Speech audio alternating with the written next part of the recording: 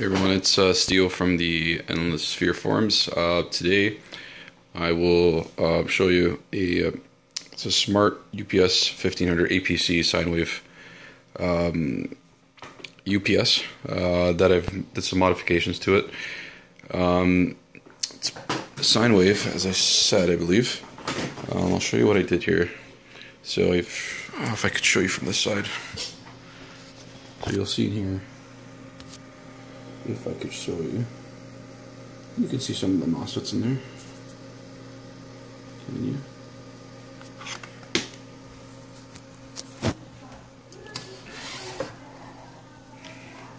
Oh, I think we could see it that way.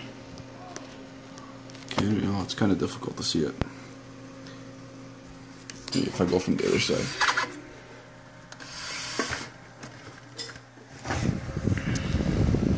Yeah, sorry, you can see it from the side. Anyways, so typically there are 2 FETs per heatsink. You'll see 4 heatsinks in the behind that fan, and there are 2 FETs each. So I've removed them, which were these guys here.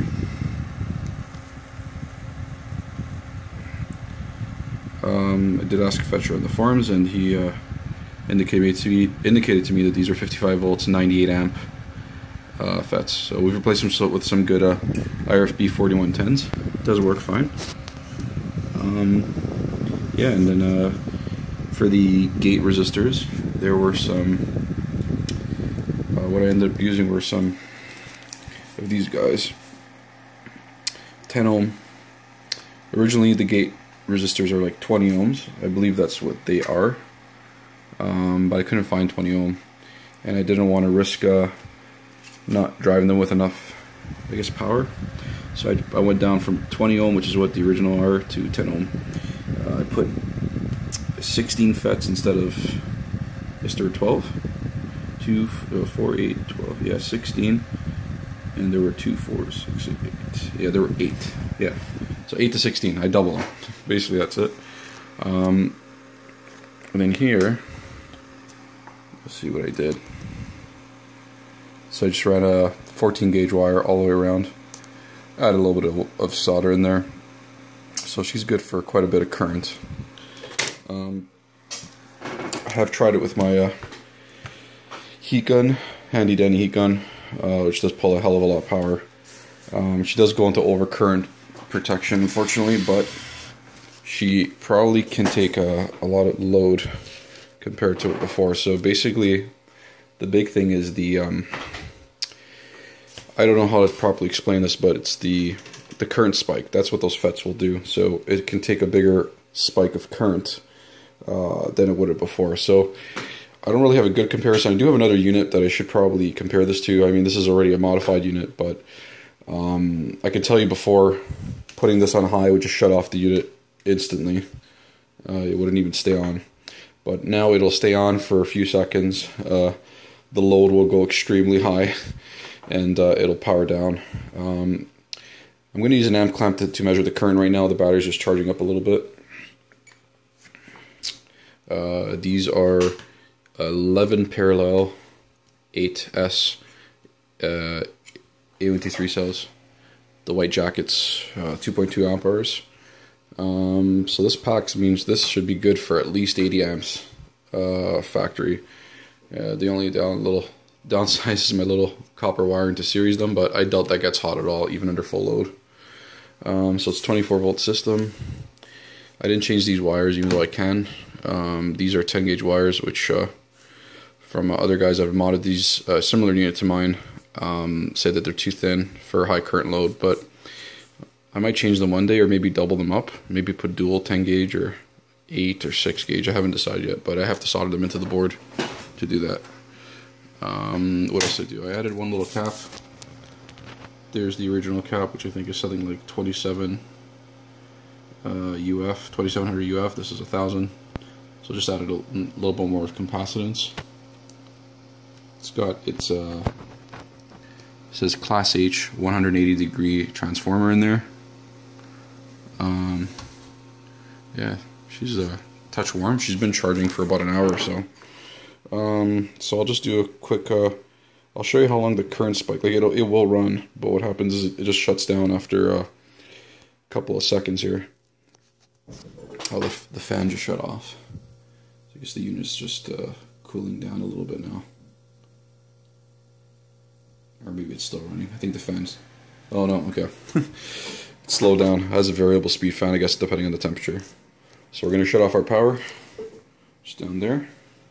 Show you what happens here. So straight over to the inverter on sine wave. Let's see here. We're on current right now from the battery. I want to... Let's see if I can hook up a power bar. One sec, I'll be right back. Alright, I was just trying to find some my watt meter, which I don't know where the hell I stuck it. Anyways, so what we're going to do is, I believe, I'm not sure, I think this is measuring the output or the input. I could be wrong. Maybe these are going to measure the same thing, who knows. Right now she is still charging the batteries.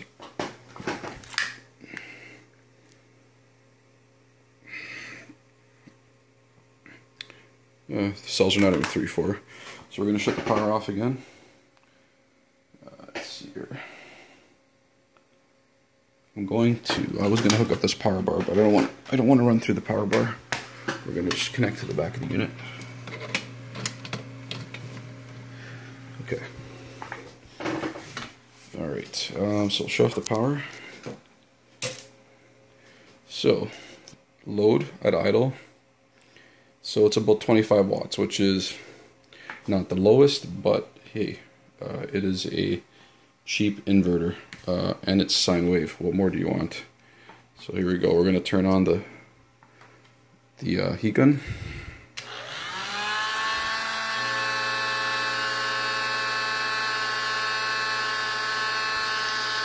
.640. So remember this. I'll stop that for a second. This unit is rated at 950 watts. Continuous, I believe, like 950. It's under 1,000, so that's already 600. And I'm gonna just hit high.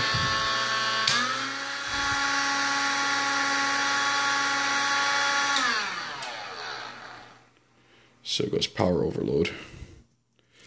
Contact tech support. I'm gonna try a different load. I'm gonna go grab a heater. See how that works.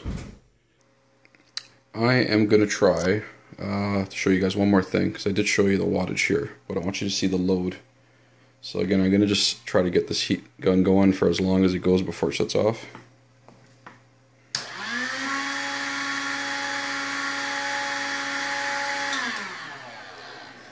It's only 57, 58 amps. It's not that much. 57, 58. Alright, we'll be right back. Alright, we're going to try the good old heater with my DIY thermostat from another heater. It was just straight a low and high, and I added a thermostat because it would just get too hot in the room. Again, we're going to shut off our power because she's still charging. Alright, let's see what this will do. Just going to try to go back to the same screen. Configuration. I gotta try playing with this, see if I can get any more, change the overload on it, which I probably doubt, but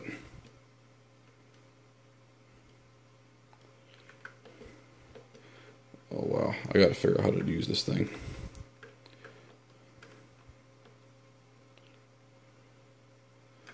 Hold on. Okay. Oh, let me get to that wattage screen one sec.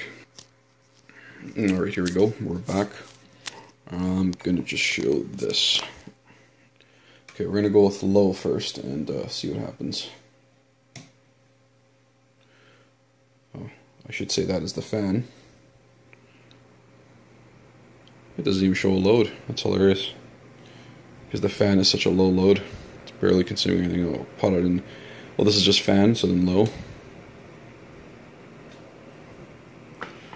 There we go. 32 amps. 730 watt.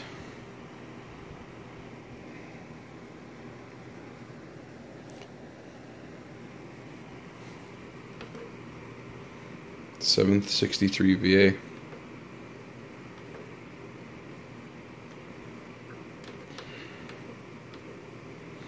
Alright, here we go. We're going to go for gold. I wonder what the VA will be. Let's see if I can get VA on high, but...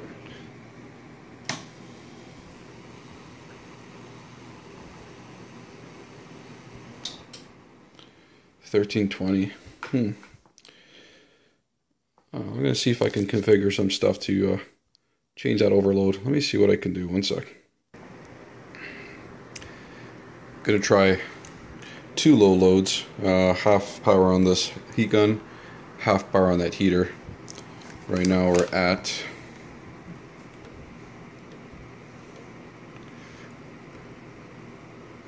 load energy. I'm guessing it peaked at 2 kilowatts. I don't know, under load, I'm not sure. There's the load, there's the amps coming out of the AC side. Finally found it. VA. This is going to be interesting. I don't think I'm going to be able to peak over 1,000 watts. I don't know how else to do it.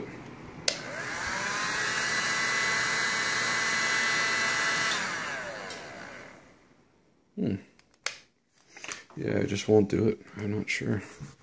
Trying to find another smaller load. Just want to see exactly what I can get out of it. I'll see if I can get a hairdryer. Couldn't get the thing to stay on because that hairdryer is just pulling even way more power.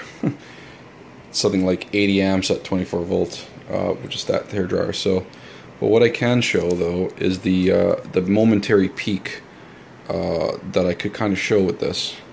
So we'll leave that on low, which is already pulling 700 watts. I'll see if I can get this thing to show it on the display.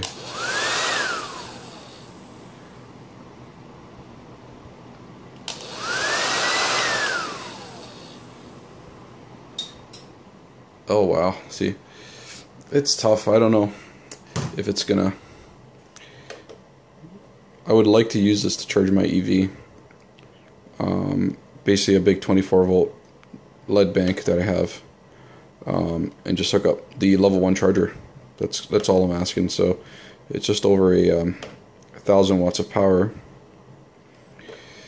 You know, it's a lot of demand, I guess. You know, I'm running that at 700 watts and then I'm powering that momentarily for a couple of seconds there, which is already pulling like another 80 amps. So let's see if I can get this thing to turn back on.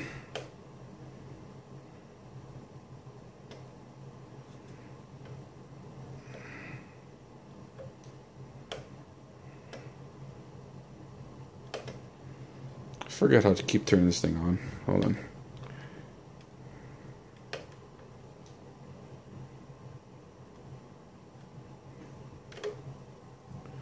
Let's just turn the power on.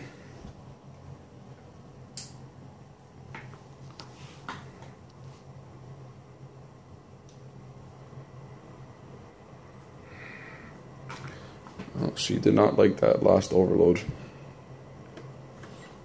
Hold on. Another quick test I will show, and I'll do this the best I can. So we're pulling 32 amps. We're using this still the same heater, 700 watt, 720 watt load. We're going to show the battery sag on just 30 amps, because this, I know that this can be also a reason why it's shutting off. Hold on. Okay, I think this should work.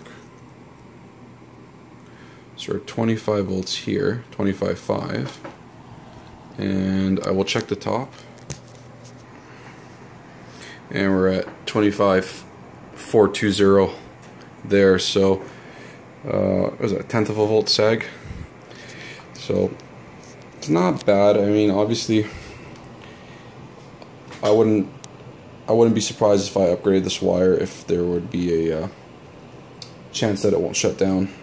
Because of the sag, it will be a lot better. But I unfortunately don't have the cables and stuff to do that right now. But it was a pretty good, interesting test. Let's see, I'll try this one more time. Let's just try the hairdryer one more time. This thing's a beast, though. It must pull like 1800.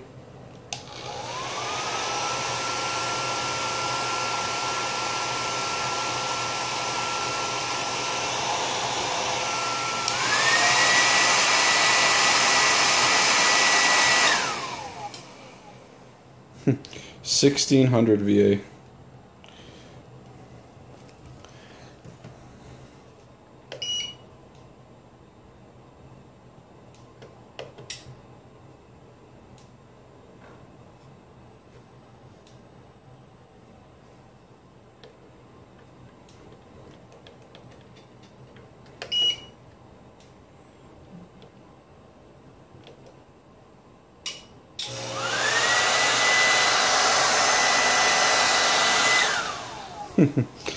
Just will not do 80 amps. 80 amps at 24 volts. That will smoke the battery really fast. Anyways, overall, was it worth it? I still think, for what I paid for this, which I didn't pay very much, still awesome for a sine wave 1000-watt inverter. I'm still curious to know because it does do the peak. I'd like to power things like a fridge and see how it works, like if it takes the peak and it keeps running. I'm sure it would, because these hair dryers and this heater is like worst case scenario.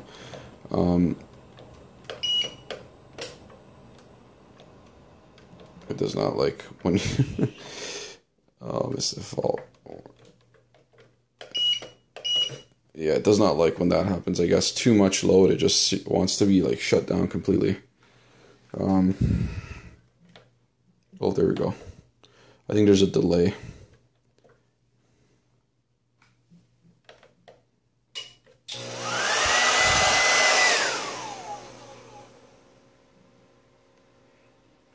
Because if we peak it at like 1800 watts, it will, a little input voltage. Oh, look at that. So it's saying that's the low input voltage. So maybe it is the sag. I'm not sure. I'll have to add another cable. I'll probably add another cable and come back to you guys on this. But as for a surge, like we go, like if I do a 3-second surge, let's see, and go into low. 1, 2, 3. Ugh. Still too long. And she still ends up shutting off. I'm going to try this. I'm going to let this battery fully charge. And I'm going to try the same test and see if it shuts off that quick. I don't know if it'll be in this video, but I'll probably report back and let you guys know if it does end up working. Thanks for watching.